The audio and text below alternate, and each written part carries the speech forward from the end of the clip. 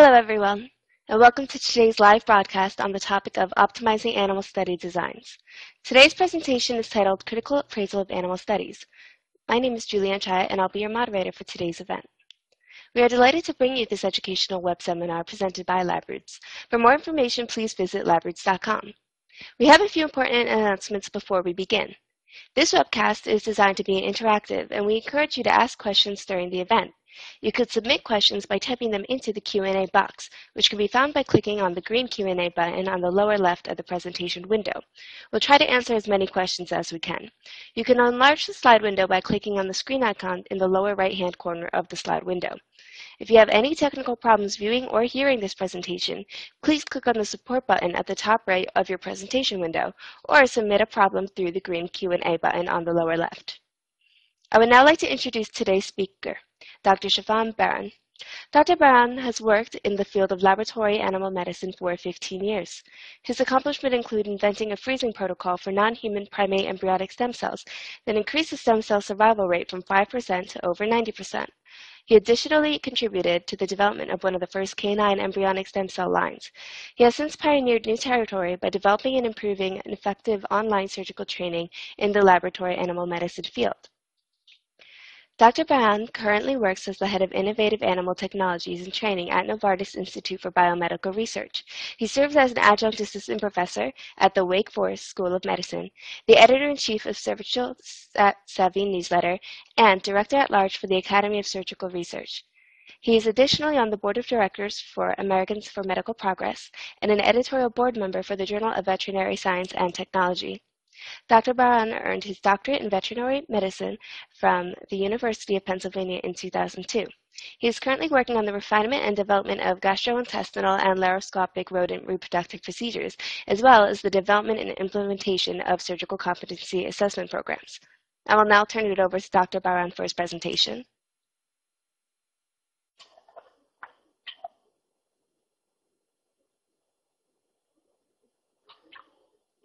Well, thank you so much for this wordy introduction. And I would like to also thank all of the participants joining us this late. I know for some of you guys it's still early afternoon, for some of you guys it's at night. But we really appreciate, or at least I really appreciate you guys being here. So, like during the introduction, we're going to talk about really how to bring a surgical model in-house, and we're really going to concentrate mainly on rodents. However, you can apply all of this into larger animals as well. One of the things I wanted to mention that, for example, this morning, reading in the Fortune magazine, there was an article addressing revving up corporate speed, and they're talking about in there about all of the different resources, technologies that's available to us. And when they're being implemented, the speed at which the decisions are being made at these various companies has been slowing down. So for example, hiring in 2010, it took about 42 days, and now it takes about 65 days. So I think it kind of applies to this process because, or some of the other processes that we implement in lab animal medicine, that when you apply new processes, it can be frustrating. It certainly can increase the amount of time that we spend on it. However, over time, we end up, just like in this article, they end up with better candidates that come on board. So it decreases the rate of attrition, the rate of people quitting, and all the other challenges that potentially come with when there's not a good fit between employer and employee. So it's the same thing in the process that we're going to talk about today. I think initially it might be even a little bit overwhelming, and when we implemented it, it took a little bit, actually quite a bit longer, but over time, we became used to it, and now it's very efficient. But what's more important, it really provides us with the right surgical models. So with any further ado, I'm going to go to that next slide. And first, what you really have to make a decision is, do you need the surgical model? Is it really important, or is it something just nice to have? So in this scenario, we're going to assume that you really need this model. This is part of a PhD project that can't move forward without it, or it's the next blockbuster that depends on it. So there's really two ways that models are being brought in. So one is the conventional way, which includes, for example, a postdoctoral student who needs to implement the model in order for the project to move forward. So she or he end up reading various references, publications. They might look at some of the videos that are available on the internet. Or in another way, for example, you have a surgeon that's at the facility, and even though they have not performed a specific procedure that you need, they have enormous amount of experience in other surgical procedures. So they end up doing similar thing, looking at references that are available. They might look at some of the video content that's out there. So most of the cases in bringing new models fit in between those two. And I think there's a few challenges with that. One, some of the videos that are available on the internet, very often they're pretty short, and there are time limits for them. So they might be good for basic procedures like implementing a subcutaneous pump, or something basic that takes a few minutes or so during surgery. But if you're talking about more complex procedures like GI procedures or neurologic procedures, telemetry procedures, very often those videos are quite edited, so you can't really get a good idea of how the whole procedure moves forward. The other aspect for references is looking at the publications. Very rarely have a full procedure described in the publication, and also instrumentation, equipment, very often doesn't address complications that occurred and how the procedure was developed. So when we looked at that process, we decided that there are some points where we can refine it. So what I'm going to talk to you guys today about is, in the end, what we ended up with and how the process works. So here are just the various steps, and we're going to go through each one of them. But you need to look at the collection of references. You need to review the references, summarize references. Then we're going to talk about protocol development, facility considerations. Of course, you also need to consider equipment and supplies that are available to you. We're briefly going to touch up on the test subject, the animal that's part of the procedure. And you definitely need to look at, obviously, the surgeon. Then we're going to discuss financial considerations, and we're going to give you some of the examples, what the different costs that come along. That might be a good start for you guys if you want to implement this process. Talking about timeline considerations, and then also, how do we decide if it's going to be in-house or are we going to outsource this project? The other steps is also really piloting the surgical procedure, which is very important, and very often, at least initially, we ended up missing that step, and I think most people very often do as well. So then we're going to talk about, how do you assess the procedure that's being performed in-house. And the last two steps include protocol refinement and then piloting that surgical procedure. So collecting references. We have a lot of different resources. So here's just a few examples that we end up utilizing. And we go through really each and one of them. And very often in each one of these databases, we end up locating one or two articles, if not more, that are appropriate for us. And when we look for references, we really look for anything that mentions that procedure that we're interested in.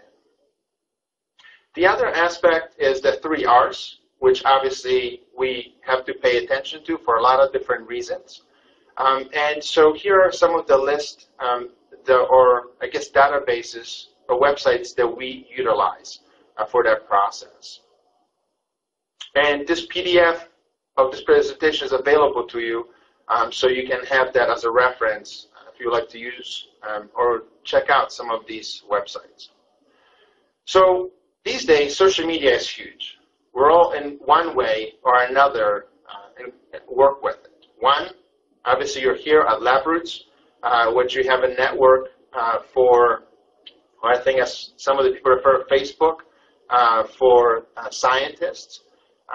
This is one of the resources that we certainly utilize, and we ask questions and we receive feedback.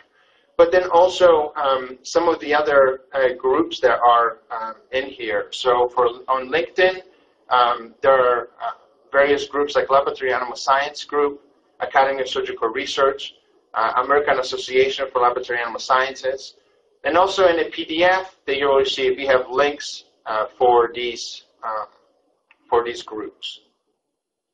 But the way we utilize these is we ask questions, they're post questions, and you can get feedback from the experts in those areas. Because again, very often folks who are part of these specific groups have similar interest in surgery. So we're going to talk about the collection of references, but before I move forward, I also would like to poll the audience. So if you could answer this question, do you perform surgeries in rodents? And this will give me a little bit of a better idea of who is in the audience and gear my presentation a little bit more towards the audience.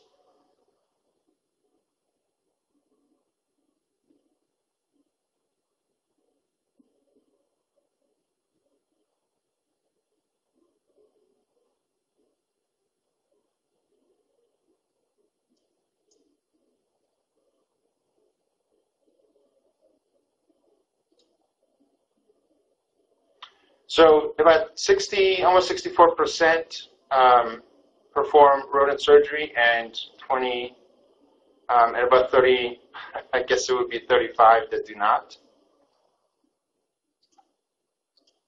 So now there's one more question, if you wouldn't mind answering. And do you perform surgeries in species other than rodents?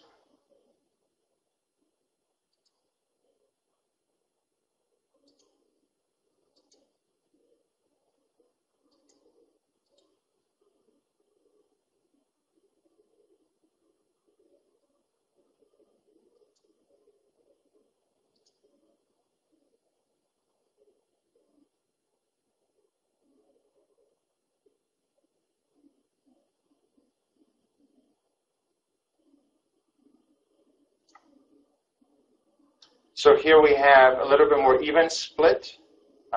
50, almost 48% say yes, you do. Okay, fantastic. That gives me a little better idea of who the audience is.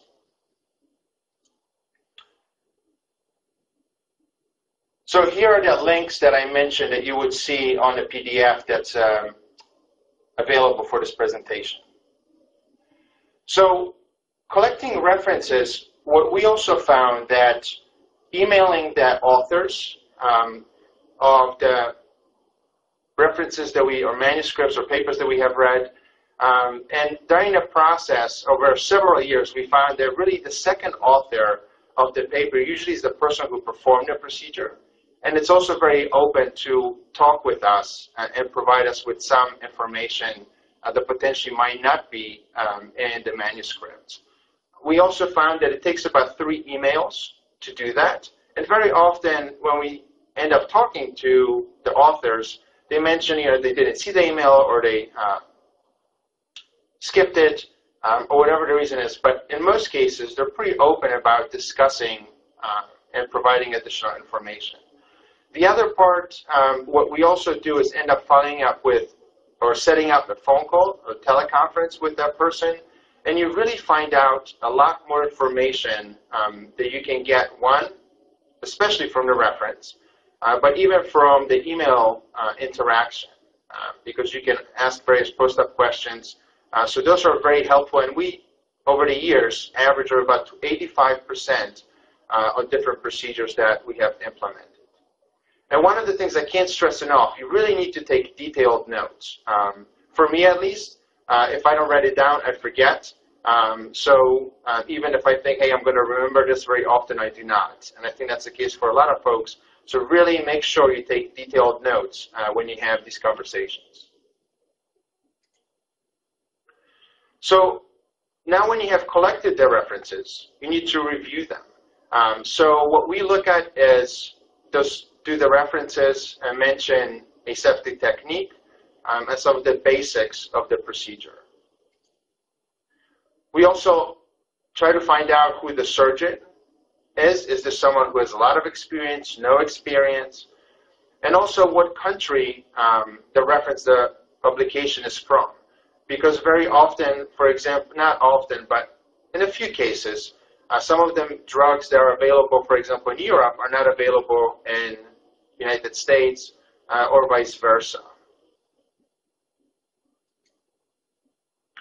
So then we also look at the survivability. So mortality and morbidity, that's something that's really important. And what we found that through the conversations and the email communications, we find that what's sometimes in the publications, to get to those numbers, very often, it took somebody several months to develop that model, which is really important for us, especially when we're starting out the model in-house. And then, what's the length of the study? So, for example, if you perform a procedure and their study was only 2 weeks and have 100% survivability, if your study is supposed to be 6 months, you have to take that into consideration because you might see different numbers that they do. So the next step is summarizing these references. And here I cannot stress enough, you really need to put as much detail into that process, into this step of the process as you can, because this will make the following steps significantly easier for you when you implement this. So now we're going to talk about protocol development. So obviously you need to look at the surgical procedure from all the different descriptions and conversations that you had. You need to look at the animal information and consider, are you going to be working with the same species? Hopefully you are, since you collect these references. But very often it's also useful that, for example, if you're looking at, let's say, gastric bypass in a dog or a non-human primate, reviewing that literature, even if you're thinking about doing a procedure in rodents. So you need to look at the basic aspects of your animal information, of your patients, the species, strain, age, gender, housing. Also, consider the enrichment and the nutrition. And we'll talk about that a little bit more in a few slides. You also have to look at what type of facilities would be required for the protocol. You also have to look at the equipment and the supplies that were utilized. And again, especially some miscellaneous supplies, that's where you get most of the information when you have the teleconferences with the folks who have performed these procedures in the past. And what's really important is to develop a checklist. This will make your life significantly easier. When you have to have someone asks you for what you need, you can go through that. But really when that's important is when you actually get to the point where you're going to be doing that procedure, to make sure that the process is running efficiently, that you have the procedure is running efficiently, so you have all of that items that are necessary for the specific surgery. So now let's talk about the review process. So for us, when the protocol was developed, and that was usually developed by 1 or 2 surgeons, then it's being reviewed by additional surgeons who it would be nice if they have experience in the same species.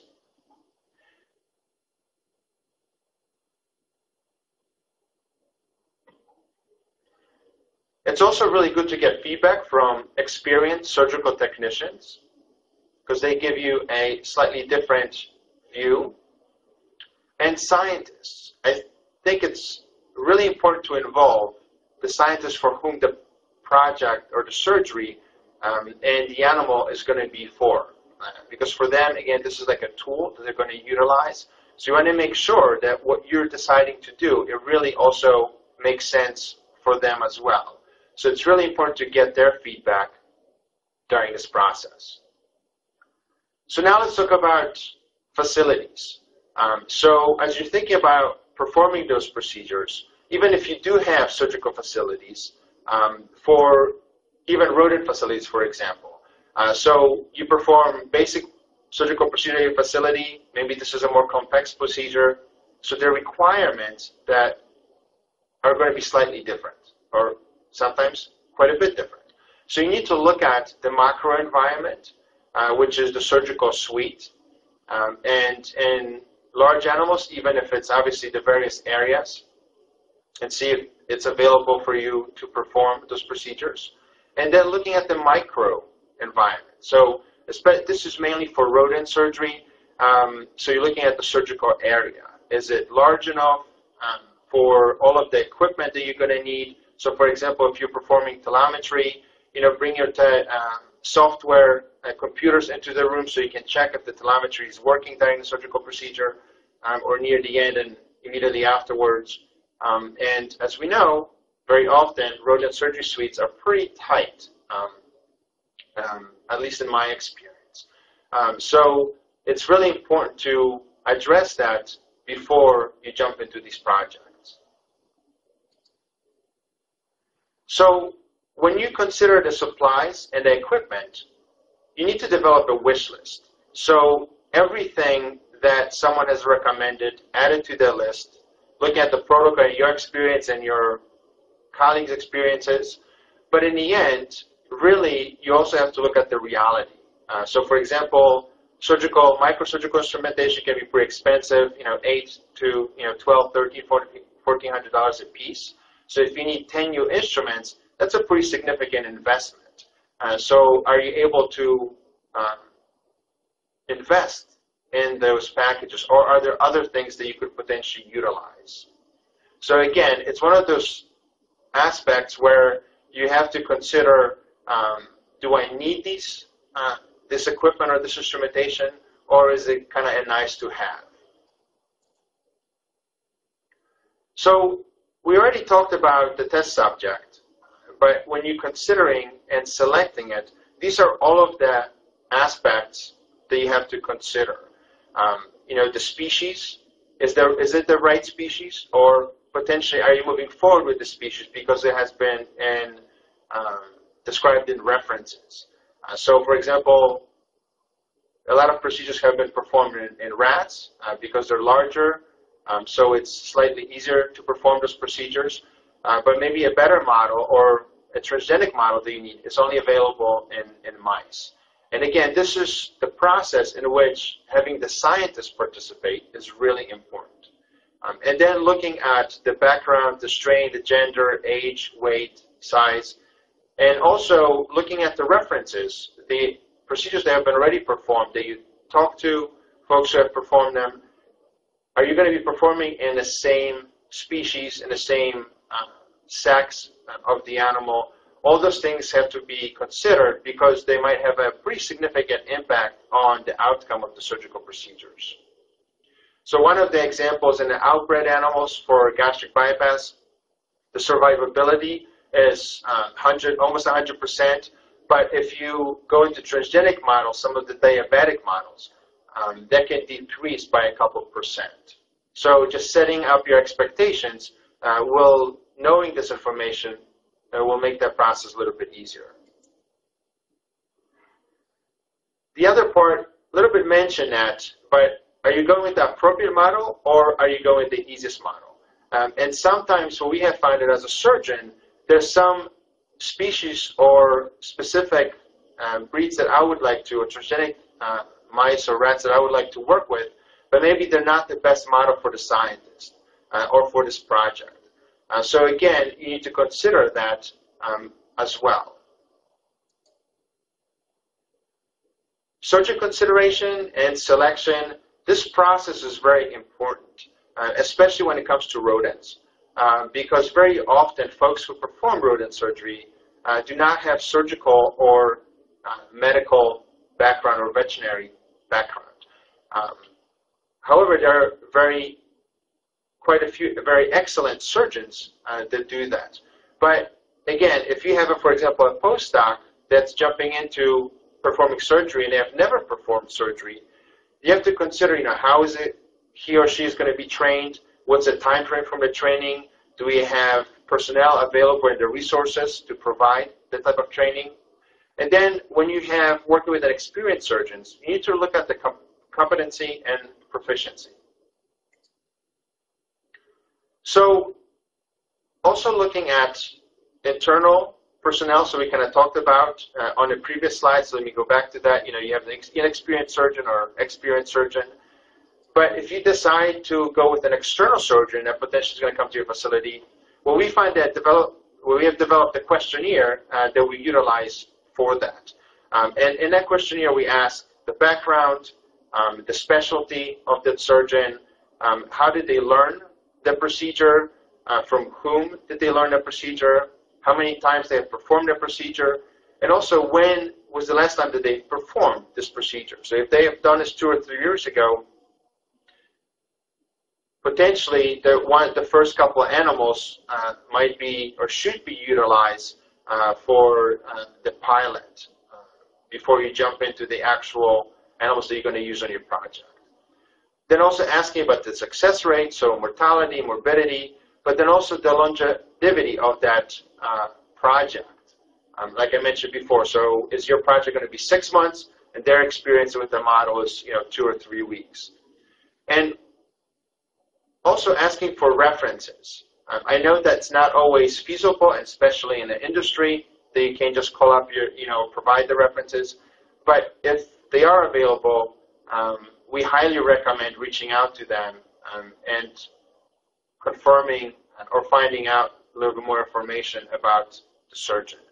One of the things that we find that providing a questionnaire allows the surgeon on their own time to fill it out, think about it, and provide us with that answer versus having a TC or an in-person conversation where it might be a little bit intimidating. So now we're going to talk about the fun stuff, the financial considerations. So here I'm going to go through with you on the table that we have.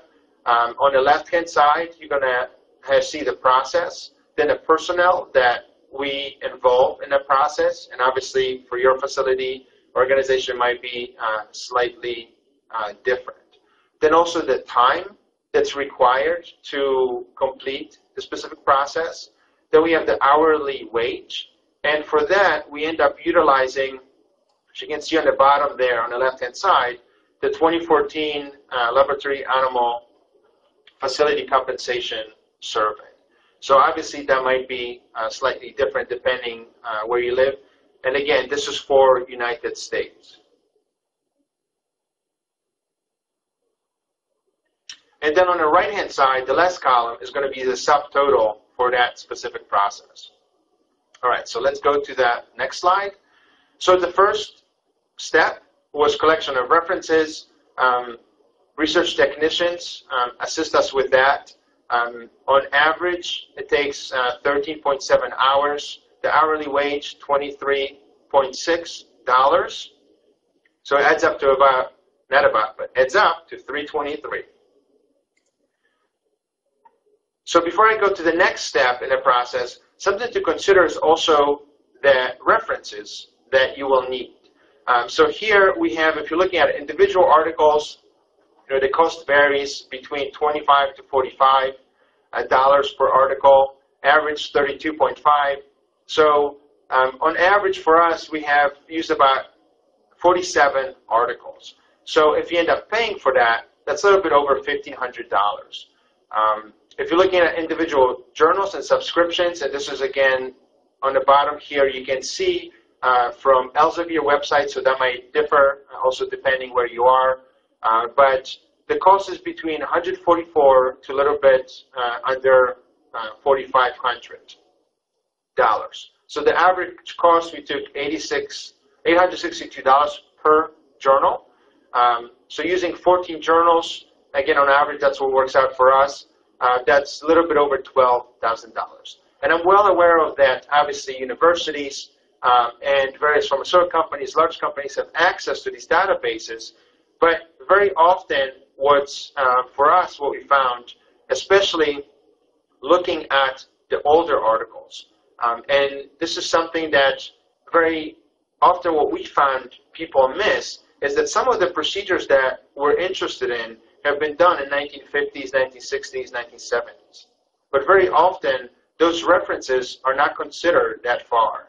And when you need those articles, very often they're not in these databases that large institutions subscribe to, so you have to end up paying for them. So again, it's just an additional cost to think about when you are thinking about bringing in a surgical model in-house. All right, so now going back to the chart. So we have, the next step is review and summary of references. So for this, we end up utilizing surgeons. And here, you have the time, a little bit under 90 hours at $62 per hour. Again, this can vary quite a bit depending on, if you're in academia, industry, where you are in the world. But the subtotal for that is $5,400. So the next step, surgical protocol development. Again, for this we utilize surgeons. And the number of hours, it's 14.9. So that ends up being a little bit under $1,000.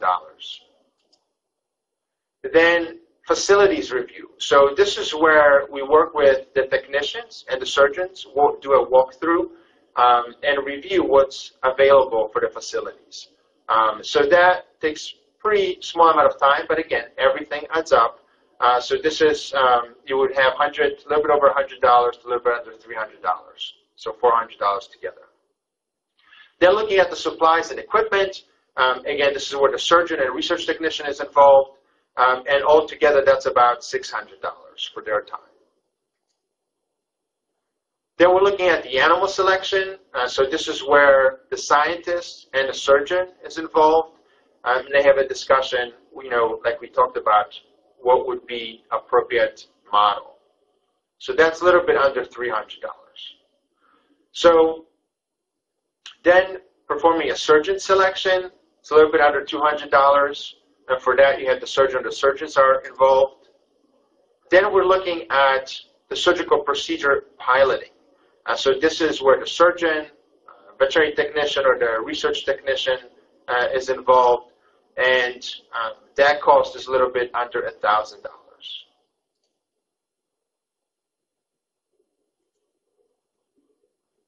So one of the things that's not considered in this chart, in this table, is organizing and scheduling of the rooms, of the animals, the procedures, surgical suite occupancy, what's the charge for that? That varies quite a bit by the institutions. Post-surgical duties, so, surgical suite cleaning, instrument cleaning, and sterilization.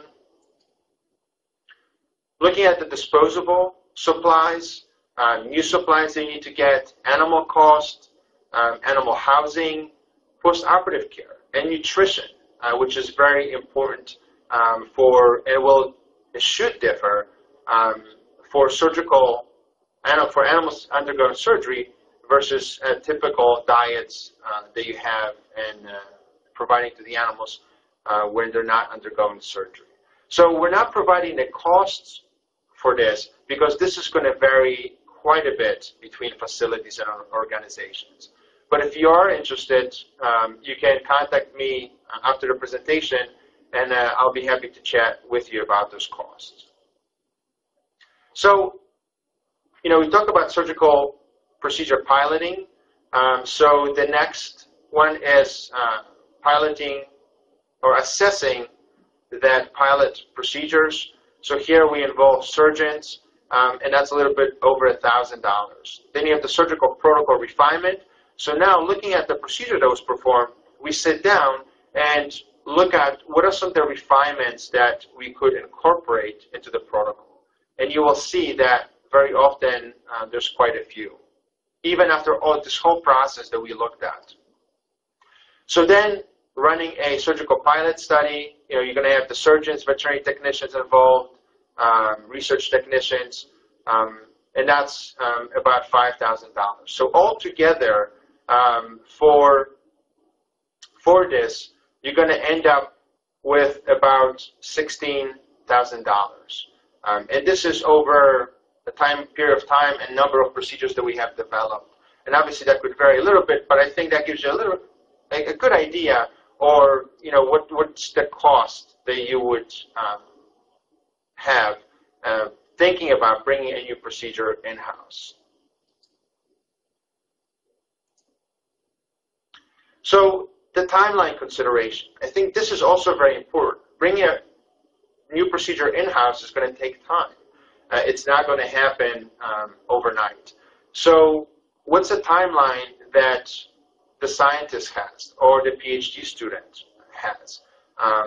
Is that, for example, you need to test something, a compound or a drug that's already on the market in clinics, and you need to do additional studies, or it's in the final phase of the preclinical trials.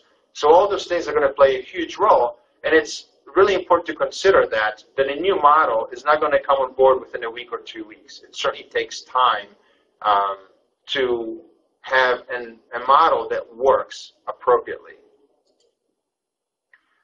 So at that point, you make up your decision. Is it going to be in-house, or are we going to outsource it? So again, for the purposes of this presentation, let's decide that we're going to do it in-house. So the next steps include piloting of the surgical procedure. So this is where you can do 1, 2, or 3 animals. When the surgeon is, you already obviously have selected the surgeon, and the procedure is video recorded, because that allows surgeons afterwards to review that video and, one, assess to a certain extent the capabilities of the surgeon, but more importantly, are there any refinements that we could implement throughout the procedure? Maybe looking at a different surgical instrumentation that's easier to grasp something. Those are some of the things to consider. So after that, after you pilot the surgery, then we're looking at protocol refinement. So again, that allowed us to assess the competency of the surgeon, not the proficiency, because it's such a small number of animals that we use for piloting. The test subject, also consider post-operative care. What's necessary? Did we have everything that's required? Do we have all the staff that's available? Does the post-op care have to be 24 hours, or is it enough, shorter period of time when everybody is there at the facility? Looking at the environment where the animal is being recovered. And again, after piloting the surgery, gives you a pretty good idea of, do you have all the equipment and supplies, including the miscellaneous supplies. So what's really important, that you need to define the success rate. So again, through all of the references, this whole process that you have done, you need to decide what is the success rate. So is it 95% of the animals surviving for 20 weeks, 2 weeks, 40 weeks? And then again, the number of animals that's required. So that's also very important. So are you going to be doing, if you have a 20% mortality rate, you might need more animals for that procedure. So it's really important to identify the number of animals required. So here, I want to provide you with a validation or a short study that we looked at, where we implemented our refined process for bringing surgical procedures in-house to the conventional way that many people bring in animal surgeries in-house, and we have certainly done it in the past as well. So here we're looking at a couple. One, you have the gastric bypass in a rat. That was done through conventional process. Then we had gastric bypass in a mouse, and that was performed with a refined process. Then we have kidney transplant in a rat, and that was performed with the the refined process. And then we brought in kidney transplant in a mouse, and we used a conventional process to bring that model in-house.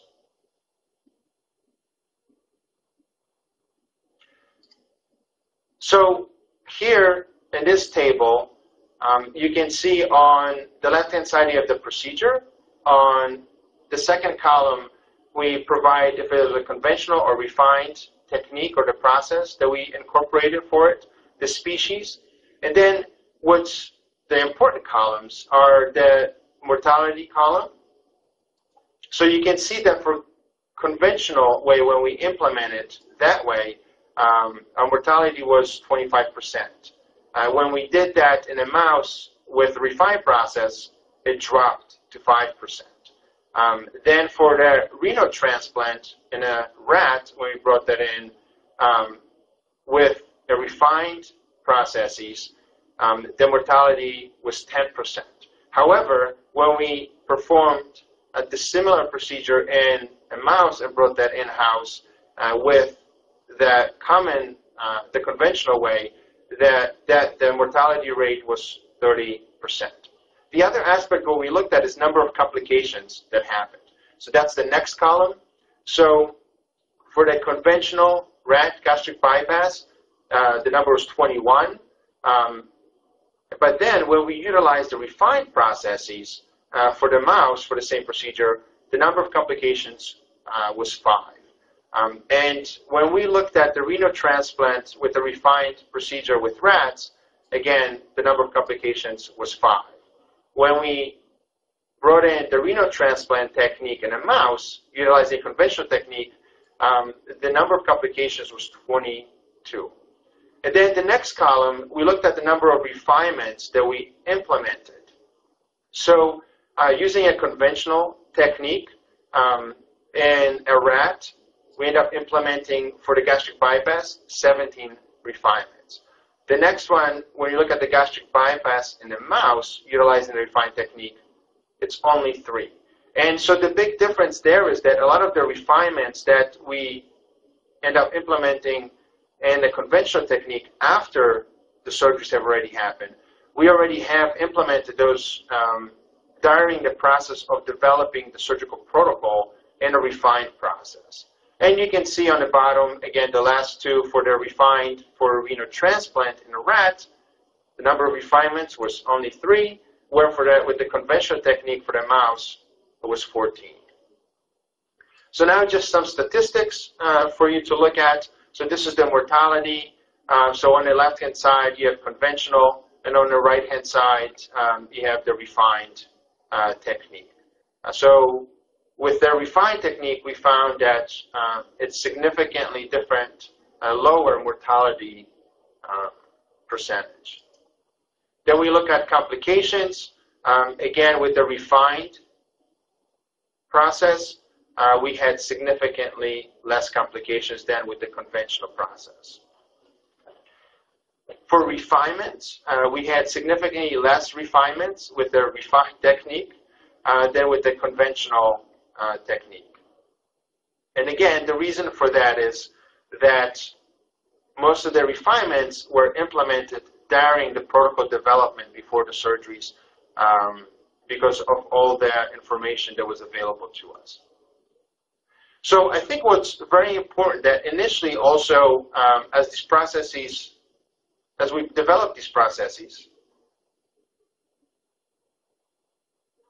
we ended up asking for 20 animals to be alive to have successful surgeries because we found that with the conventional processes, various complications happen afterwards and etc.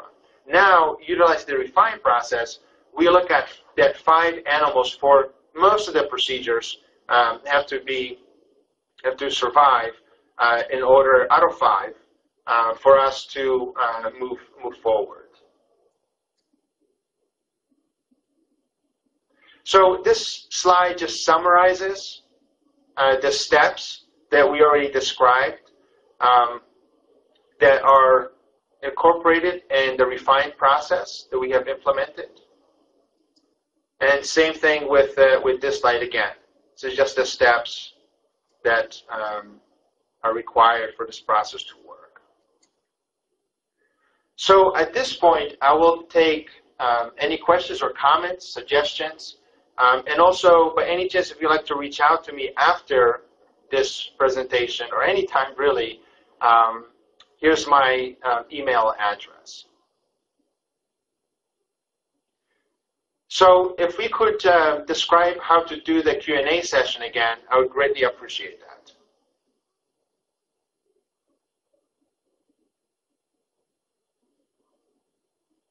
So Julianne, if you would be able to do that, that would be great.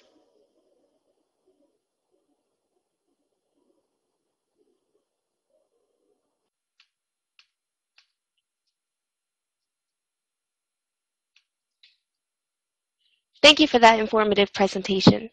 So before we get started on question and answer session, I would like to remind our audience how to submit questions. You can submit questions by typing them into the Q&A box, which can be found by clicking on the green Q&A button on the lower left of the presentation window.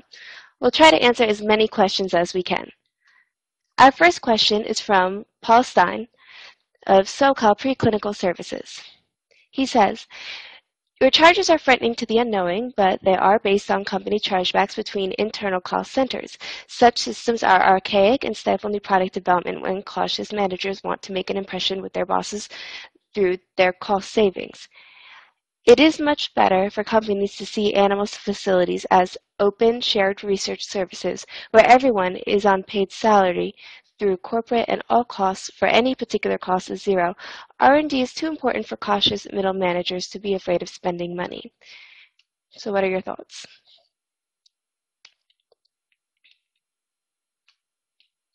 Too important for cautious middle managers to be afraid.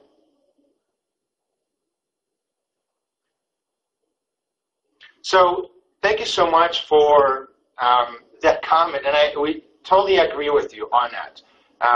The reason why I just brought up the cost is just that's some of the things to consider, but I agree with you. And unfortunately or unfortunately, the systems are still in place and are very often considered.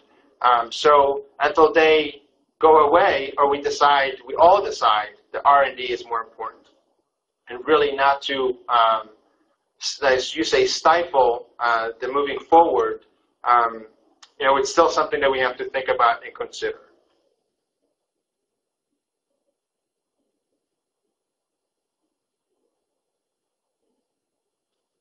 So the next.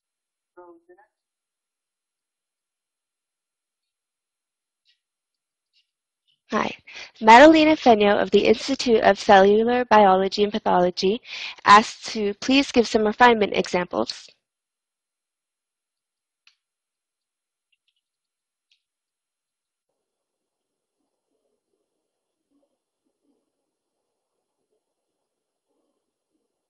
So, Baran, thank you so much for that question. So the refinements vary significantly. So some little things like, for example, going from a 6-aught suture to an 8-aught suture or 9-aught suture, different suturing materials, to providing different animal monitoring equipment, especially when it comes to rodents, depending, for example, doing telemetry. So again, it can vary quite a bit, but those are the most common ones that we utilize.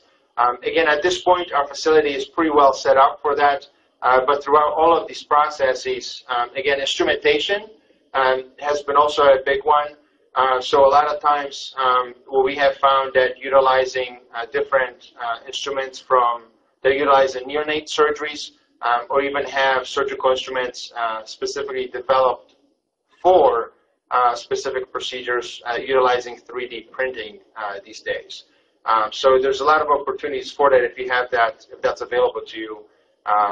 But those is just some of the examples. So I hope that answers your question.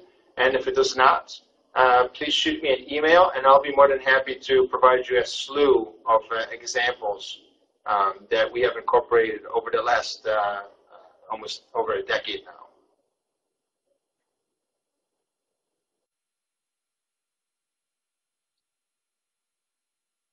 Olapa James from Kanan Ministries asks, how quickly can technicians be trained for refined surgical models?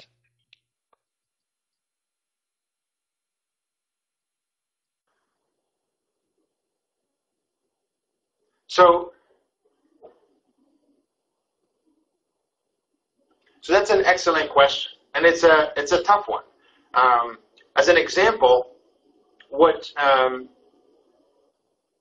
so I guess I just want to make sure I also do understand the question correctly. So if the person has performed or has been performing that procedure, and now you're looking to refine that procedure, that can happen if they're open-minded pretty quickly, pretty rapidly. I mean, again, just incorporating some of the things like assessment, the videography of the procedure. But if you're talking about learning a new procedure for a technician, that can vary significantly, obviously, with the procedure. One of the examples recently that was published, they're just learning the correct suturing technique for veterinary students. It takes them for the surgeon's knot and a square knot.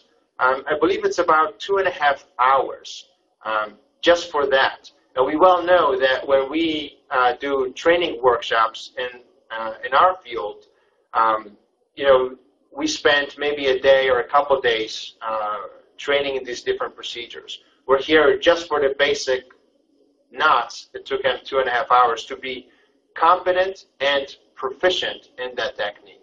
So I hope that addresses your question. If it does not, please add an additional comment in there, and I'll try to address it.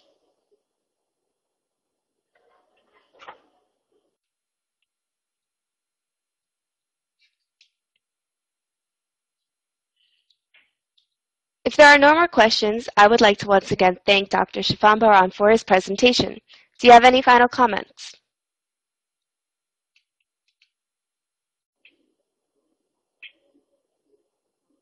Well, I see that we have a pretty full virtual room. So again, I provided my contact information, and I would be certainly very interested in hearing your feedback. You know, how do you develop? Again, I said that the conventional technique is very common, but maybe I'm wrong about that. Maybe that has changed within the last several years. So if you develop different models and you have a process for it, I would love for you to get in touch with me and discuss it. Again, we're looking for any input that would allow us to improve our techniques. And then also, of course, if you have any questions and I can help you out in any way during these processes, I'll be more than happy to chat with you. Again, just reach out to me by email, and we can do it by email or a TC. But I would also like to thank LabRoots for the opportunity to present this content, and also for running this event for the 5th time, and already has scheduled next event for 2017, which is also going to be very exciting. Again, look for that information that's coming through. You can actually, I believe, even register for it now, so you receive all the reminders for it. And again, thank you to you for coming to this session. Have a great rest of the day.